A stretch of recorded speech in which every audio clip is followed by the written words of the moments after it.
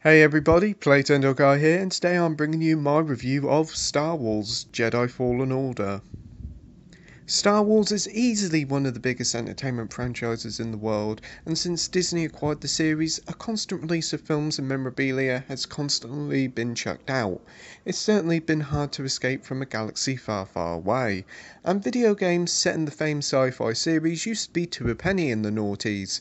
But releases have been few and far between, especially since EA took over publishing rights of the video game side of things. And bar two Battlefront games that both didn't deliver and disappointed many gamers, there hasn't been much yet. That being said, Battlefront 2 has finally redeemed itself after 2 years after launch. But it's the list of cancelled projects that hurt the most, especially Star Wars 1313, as there hasn't been a decent Star Wars game for single players in absolute years. But finally now, after all this time, we've got one. Star Wars Jedi Fallen Order is finally here, and under the capable hands of Respawn Entertainment, we finally have the Star Wars game we truly deserve. Set some time after the Jedi Purge that was Order 66 in Revenge of the Sith, Fallen Order follows a young Jedi called Cal Kestis, who has come out of hiding to try and bring back the Jedi Order by trying to find a holocron list full of Force-sensitive children. It's a snappy tale that doesn't take too long to get started, and it rarely ever stops, and it really does have fun with the Star Wars license by including plenty of references to the series, whilst also being easy to follow for series newcomers. Leading character Cal kind of feels a bit bland in my opinion. He is a fine character, but he really should have been something more.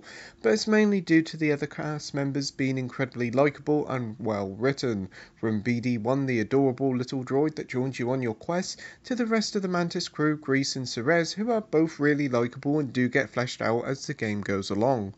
The game's main enemy, the Second Sister, is incredibly sinister too as a foe, and also has quite a lot of layers to her character, and why she is with the Empire is very interesting. Overall, the plot of Fallen Order is a lot of fun with many great characters, though Cal could have done with a little bit more fleshing out. As for the gameplay now, and this is where Fallen Order really does shine, taking inspiration from many of the best games in the business like Uncharted, Dark Souls and Metroid Prime to make for an incredibly enjoyable experience. You and the Mantis crew travel around a handful of planets, exploring the rather huge areas, and like the best Metroidvania titles, you start off exploring and only allowed access to a few little areas, but more of the map will open up when you find shortcuts and come back with new abilities. Each planet you visit essentially doubles in size when you return for them on the second visit, add in loads of hidden areas that will be missed if you just focus on the main objective, and there's a heck of a lot here to explore. Each of the game's planets house plenty of different secrets like force echoes, chests that have loads of free cosmetics which is literally unheard of in an EA game, to plant seeds, logs about the history of the areas, to stim canisters to help boost your health. There's a great deal to look out for, and going back to these planets once you've unlocked all the force powers is incredibly rewarding and exciting to do so.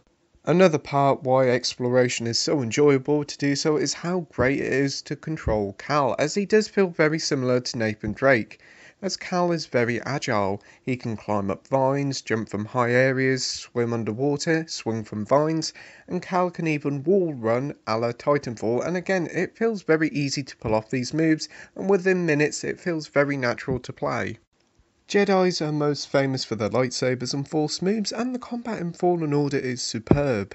Taking inspiration from the incredibly popular Dark Souls series, yeah, it's very similar, but damn, combat is incredibly fun.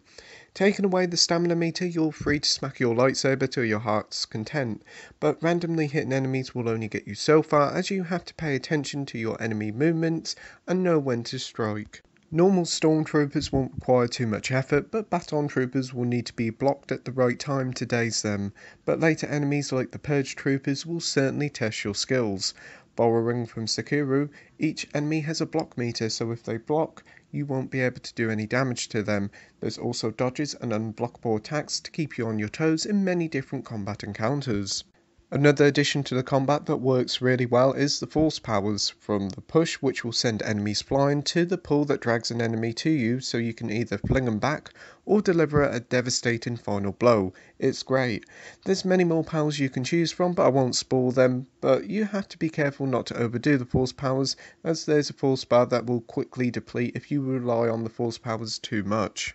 Every time you defeat an enemy, you gain some XP, and once you fill up that bar, you gain a skill point. You can use these skill points to buy new skills from this game's version of Dark Souls bonfires, which are called here meditation points. Here you can spend points, heal up, and replenish your stims, but like Dark Souls, when you heal up, all the enemies respawn, so you have to be careful. Yes, it's very much on the nose, but it works well, so I don't really mind. Going through the game's many planets, you come across a whole host of different threats. Yes, there's a lot of normal stormtroopers and Empire lackeys to defeat, but there's a heck of a lot of native wildlife like big spiders, rats, flying beasts, and a few other enemies I won't spoil. It's nice to see Respawn expand on the wildlife you find in the Star Wars universe, with some wonderfully designed monsters and some gloriously epic boss fights. One thing it does with its combat that the Souls games haven't is different levels of difficulty. There's 4 levels, and interestingly enough, the game actually tells you what changes happen with each difficulty level, from enemy health to your damage to the time you have to block. It's incredibly refreshing to see that. I played on the 3rd difficulty and it did offer a decent challenge, and with the recent discussion of having easier difficulty modes in the Souls games, this game actually makes a good argument for it. Lengthwise, the game is much longer than The Force Unleashed 1 and 2, completing just the main story will take you around the 15 to 20 hour mark if you just focus on the main path, but with so many branching paths it's highly likely this will take you around 25 plus hours to see the game's ending credits. For those who want to take up the challenge to complete the game 100%, then you're talking a good 35 to 40 hours plus. On to the presentation now, and Fallen Order is an incredible looking title with some outstanding looking environments with plenty of detail and teeming with life. Character models also look very good, though the Wookiees could do with a little bit of work, and instead of being forced to use the in-house Frostbite engine, Respawn has built the game with Unreal Engine, and it's easily one of the standout titles with that engine. But it isn't without its faults, as the game is prone to glitching out with enemies doing T-poses, to buttons not working and frame rate issues. I noticed even on PS4 Pro there was issues with the game pausing to load in the next area, whilst it's not as frequent as the base PS4, it's still rather annoying. Conclusion time now, and Fallen Order had a lot riding on it, and thankfully Respawn has delivered an incredibly enjoyable romp through the Star Wars universe. Its gameplay borrows a lot from many different genres, but it works oh so well. Mixing Uncharted, Metroidvania and Dark Souls into one brilliant formula, it's a fantastic gameplay loop that does justice to the Star Wars fans. The story is serviceable and has plenty of references, but it's the various technical issues that do let the game down, with constant pausing for loading and a fair share of glitches. It's not a deal breaker, as this is arguably the best Star Wars game since 2008's Force Unleashed, and easily one of the best EA games of the generation. So that's why I'm giving Star Wars Jedi Fallen Order an 8.5 out of 10 with the title of great. Thank you for watching my review, like, rate and subscribe, and until next time, happy gaming. Bye.